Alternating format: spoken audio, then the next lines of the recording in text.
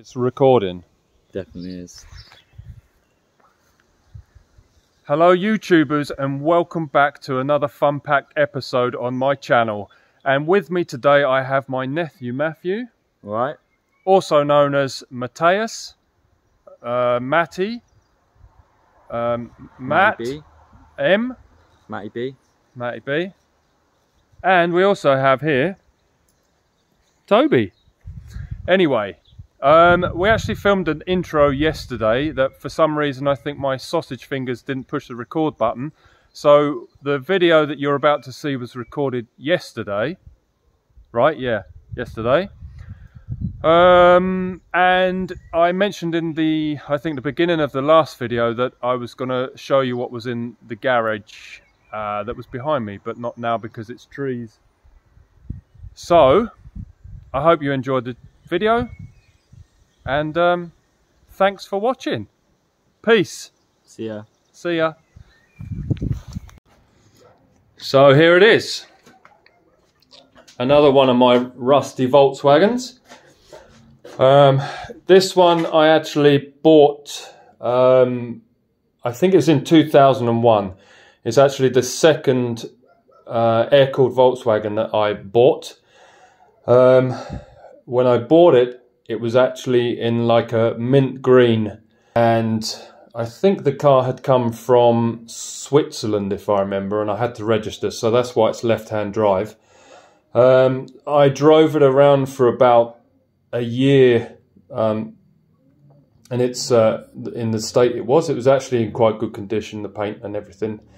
And then I decided to do a little rust repair because I found a hole in the inner front wheel arch, and then it kind of snowballed into a full restoration. It was quite rusty, some really bad repairs, and the car had previously been modified heavily. It had a chassis from a 77 Beetle, hence the 4-lug wheels, which I kept, and I have replaced a lot of the metal on this because the usual places like the heater channels and inner fenders, the front clip, the rear clip, were all pretty rusted out. The bonnet was actually pretty bent up, so I got a replacement. It's obviously not the right one because it doesn't have the, it has a, how do you call it, indentation? Whatever, raised indentation. But yeah, it's been stuck in here for many years because I then moved to Finland and the project never got finished. So I don't really know what is going to happen in the future, because although this is a 54, it has all the wrong bits. But at the time when I built it, it was cool to have everything custom. So I'm not too worried in that respect, but yeah, I don't really know what to do with it, to be honest. I have actually got the right year floor pan, which I bought from Jani in Finland, who has my Karma gear at the moment. So I bought a floor pan from him, which it has to be restored. And I also found a 54 engine, standard engine, from a guy who was having like a car boot sale. So I have some original parts to put back on this, but I don't know what the future holds. The engine that was in this was supposed to go in my 64. So that was kind of the basis of the engine I rebuilt that's in my 64. So this doesn't have an engine at the moment, except for this replacement one I bought, original year one. So anyway, we got some bits and pieces to move, and we'll push this out in a second.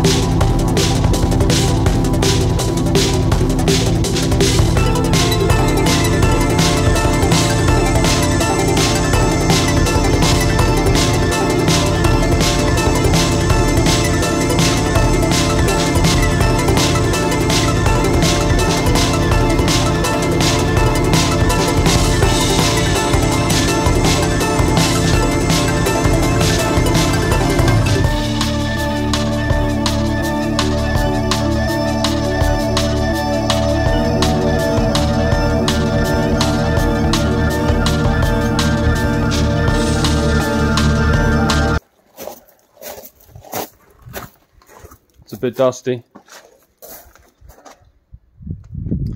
So like I said, engine is gone. But I did actually take the gearbox from a Type 3, I think it was a 1972 Type 3 fastback that I had, which went to the scrap, which was the first Volkswagen air-cooled that I had bought. So I took the gearbox off, and I took all the measurements for the to weld in the brackets for the swing arms.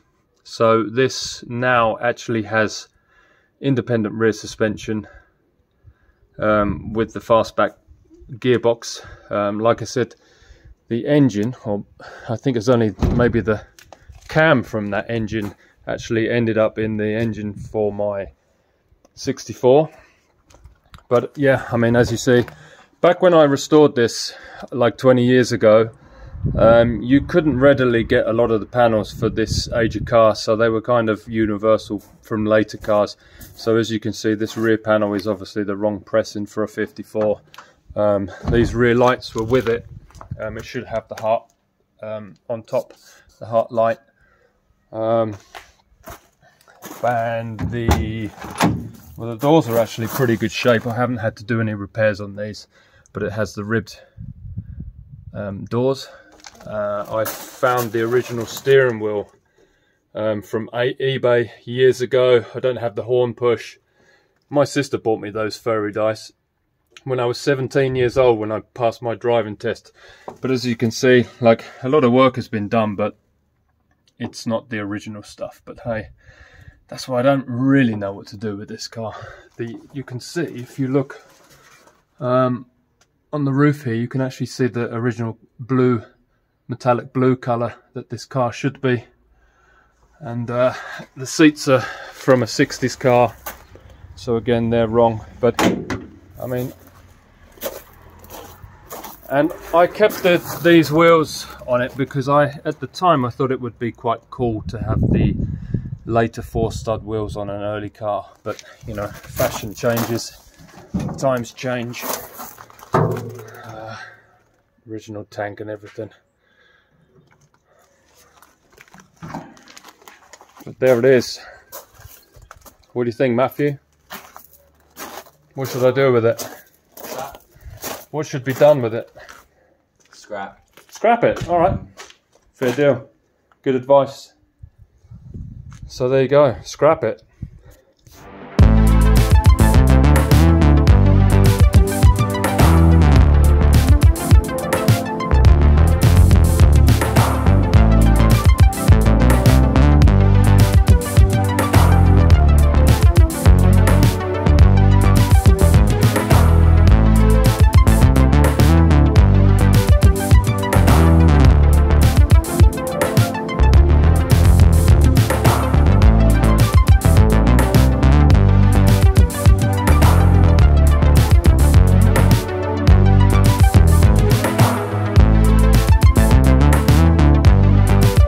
Also, the plan was to fit these cookie cutters, which I bought many years ago, and only a few years ago I sourced some of these 7-inch, I think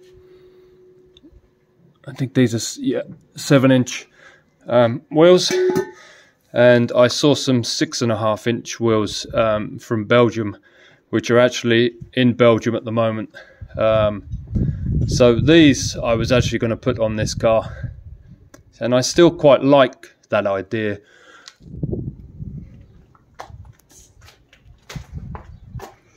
So look at that. Thanks to Matthew. He's done a superb job at getting this clean again. Thank you. You're welcome. Didn't mean it. Sure. So, what else have I done to this?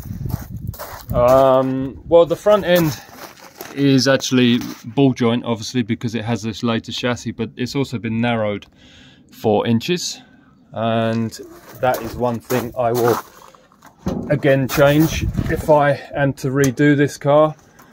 It has these Lucas indicators as well as the semaphores.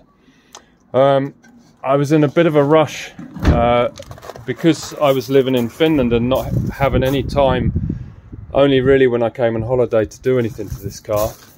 I just was in a bit of a rush just to get this on the road and finished. So I actually painted this car with rattle cans. It was like this hard wearing paint for roll cages actually, and it isn't that bad considering you know, the methods and everything. It's actually held up well, quite well, because I think it was probably like 10 years ago I painted this. And yeah, I mean, you can still see some of the original colour, especially through here. It was like this aqua green or whatever you would call it. But there it is, folks, my 1954 Volkswagen Beetle. Please put in the comments what you think I should do with this car. Should we do what Matthew said, scrap it? Should I put it back to more original state and change the chassis over? Or should I just keep modifying it like it is, put the cookie cutters on and stick with the original plan? I don't know what to do. You tell me. Okay, thanks for watching, people. Until next time, look forward to your comments. Matthew, where you gone? Matthew, you gotta say goodbye.